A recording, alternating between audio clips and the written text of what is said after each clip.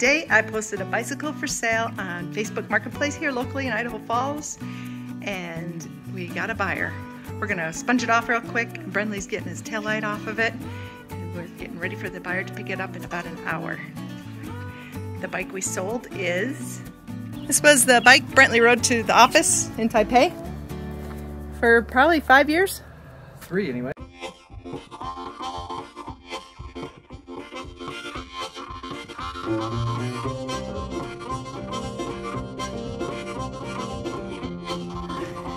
So the buyer's coming to get it soon.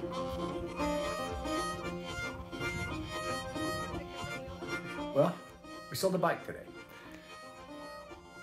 Maybe shocking because we have so many bikes. Have you seen when we moved from Taipei, when we got our stuff here and we unloaded the bikes, we have lots of bikes, maybe too many.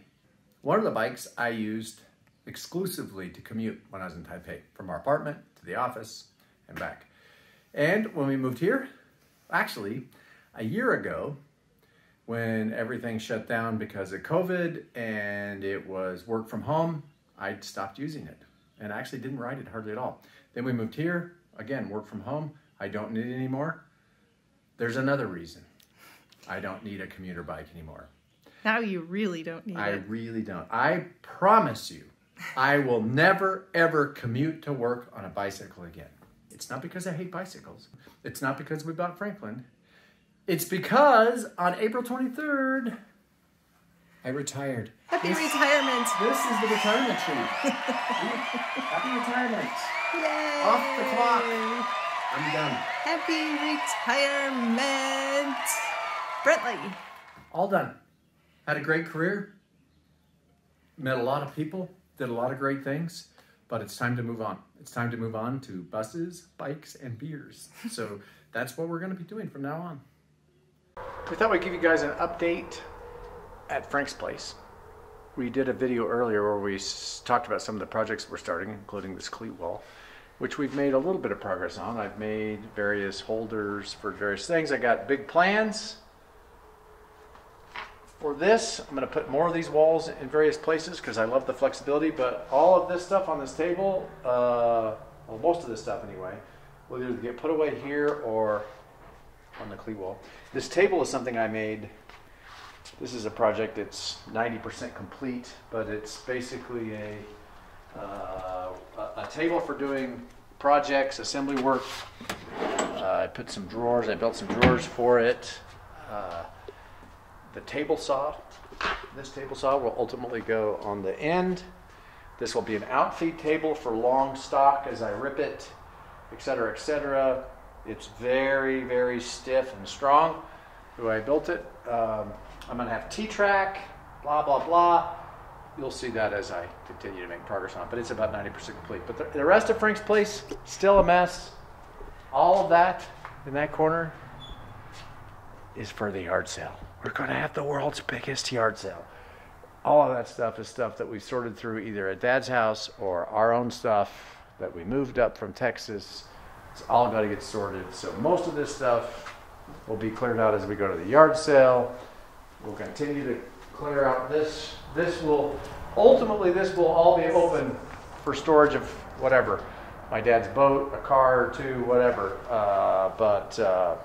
Yeah, we're making progress. As we've been organizing this place, we realized that I have a bunch of raw materials that I bought from a cabinet shop. We wanted to get that up off the floor. It takes a lot of floor space. So we have been hanging these things, these shelves suspended from the ceiling, and we're loading them up with the material. We have 2 more to install.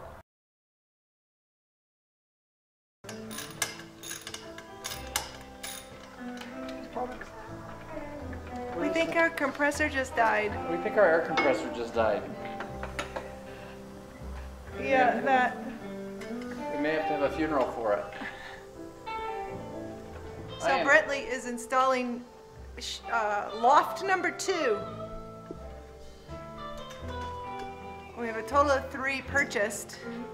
We're hoping it will hold all of the raw material we have here at Frank's place.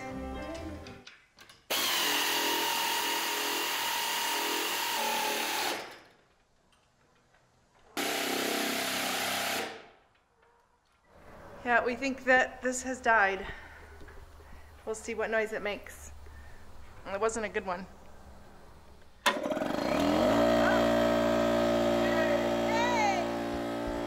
Yay! It sounds much better.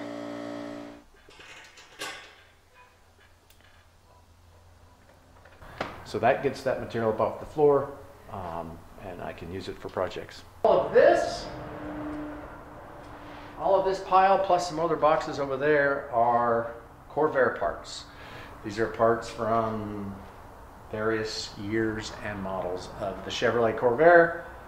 Cars we've been collecting, Mary Beth and I have been collecting for years, and we're going to sort through this stuff, keep the good stuff that we need for either one of the two Corvairs that we have. The rest of it will be sold and or given away or whatever. But yeah, we're making progress here at Frank's Place. We've talked about Frank's Place. We did a video, like I said earlier, about some of the projects we've started here. But it occurs to us that perhaps it might be confusing if you don't really understand what Frank's Place is. So this part of Frank's Place is divided into two sections with a full wall and a door, insulated wall between the two sections. The section we're in now, where we hung up the wood storage, where the cleat wall is, where the assembly table is, that has historically just been used to store cars. We moved all of our junk in it as we're sorting through it. Long term, this is where we will potentially this is potentially where we'll build the Sprinter van. It's where we'll maybe do the Karmann Ghia conversion in this part of the shop, but this will be a big open area, maybe store stuff. My dad has a boat. We have extra cars between my dad and us and whatever, so that's what this will be. But this area is where this half of the shop at Frank's Place is where we quarantined. When we first moved back from Taiwan, this is where the Karmann Ghia, the van, is. This is where we built the Apollos. So this part of it will be for some auto work, keeping the Corvairs running, keeping the Corvair van running. We love the Corvair van, but it isn't really a van you can live in permanently. It's not really it's not a tiny home. It's not a replacement for an adventure vehicle Sprinter. We will use it. We love it. We'll be taking some adventures in it, but we're not planning on living in it for a long periods of time. But we'll never get rid of it. There's also an office. You may have seen us in the office. We start some rides over here. That's right there. This is the office of Frank's Place. It's a mess. Yeah. All of Frank's Place is a mess. As we try to get it organized, it won't be this way forever, but for now, it's a work in progress. The goal, now that I'm retired, we're going to work here pretty frequently, likely daily, unless we got a ride to do or something like that, but we're going to get this place cleaned up, organized. Part of the reason we need to get this all organized, set up to a point where we know where all the tools are, we got lots of floor space, it's open, it's organized, is because this will be the home base where we build our next vehicle, our next adventure vehicle, which is the buses part of Buses, Bikes, and Beers. And we haven't really decided what that is. For a long time, we thought it was going to be a 40-foot school bus. Then we looked at, as we worked through layouts and thought about it, then we thought about a 32-foot school bus. And more recently, we've been actually thinking about an extended high roof Sprinter van. We don't know. We're working on floor plans for each three of those options. We don't know which we're going to choose. We'll show you some of those CAD models, those floor plans. Maybe some of you have suggestions. Maybe you guys have input on what might be better. There's distinct advantages and disadvantages of the nimbleness and agility of a Sprinter van, sort of go anywhere, versus the relative comfort and luxury of a 40-foot school bus conversion. So we don't know. Whatever, this will be home base. This is where we will build it, but we got to get it set up, because you can't, I can't imagine trying to do a build like that and I can't find a tool. So I got to get this place organized. I know where all the tools are, all this stuff set up, so that we can focus on the build.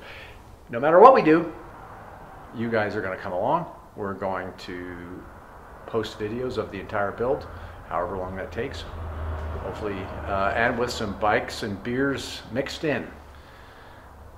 Yeah, but for now, let's show you a couple of the floor plans we've been thinking about. First, let's look at the layout for a 40-foot bus, which is based on a rear-engine bus platform, preferably an activity bus with lots of undercarriage storage. Our plan would be to raise the roof by about 16 inches to create more interior space. I'll remove the top so we can see inside. Starting in the front of the bus, just behind the entry door and driver's station, is a couch with 3 slide-out sections to form ottomans for lounging, or if all 3 are pulled out, a guest bed. Across from the couch, on the driver's side, there is a dinette area with fold-away benches and a removable and storable table. Also integrated into the dinette cabinet is a pop-up 42-inch TV. When the dinette is folded and put away, there's lots of floor space in this area of the bus. Moving back, there's a large kitchen with an L-shaped counter featuring a dual compartment sink, drying rack, and a large household refrigerator. Across from the sink and fridge is a 20-inch apartment-style propane range, vent hood, and microwave. The kitchen has plenty of drawers and cabinet storage. It also has a slide-out pantry. A wall with a custom pocket door separates the front and rear areas of the bus, and just on the other side is the bathroom and laundry area. The laundry area has a bathroom sink and vanity, as well as an area for a combo washer-dryer and lots of storage. There's a sliding door on the bathroom which contains a Nature's Head composting toilet and a shower. Moving back, you step up onto a raised floor which hides the rear wheel wells and an area for battery and water storage. The bedroom area has tons of closets and storage, as well as a small utility closet to house the solar controllers, inverter, water heater, and other utilities. In the back, above the engine, is the bed. So this is the layout that we've refined for a 40-foot bus. This is also the design that we've put the most thought and time into. It's a really nice design with lots of space and amenities, but a 40-foot bus is a very large vehicle and will restrict us on where we can take it, which is why we decided to see what we could do with a 32-foot bus.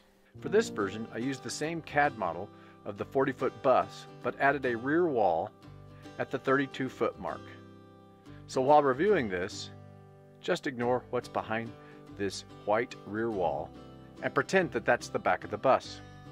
The front of this layout is exactly the same as the 40-foot layout, with the couch and the fold-away dinette and TV cabinet. We saved some space in the kitchen by eliminating the L-shaped counter and using an L-shaped kitchen layout. Same sink, 20-inch range fridge as before, but this layout has slightly less storage. Again, a wall separates the front and back areas with a custom pocket door, behind which is a side hallway with a combo washer and dryer and some closets. The bed is again above the engine with some underbed storage, and the bathroom is off the bedroom through the same sliding door as before, with a Nature's Head composting toilet and a shower. There is also a utility closet for the solar charge controllers, inverter, water heater, and other equipment, with a planned external access door.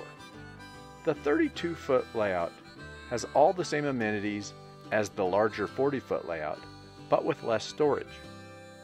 After we finished this layout, we pretty much concluded this was the better bus layout for us, since the 32-foot vehicle would be less restrictive and have access to more places. The third option we are considering is a 170-inch wheelbase Mercedes Sprinter van with the extended body and high roof. We recently started evaluating this option, so the CAD model isn't very refined yet, but we are honing in on a layout with a small dinette behind a swiveling driver's seat. The dinette will also convert to a couch. There's a small galley kitchen on the passenger side with a 17-inch propane stove and oven. The bed would be in the back with a garage under, typical of minivan layouts.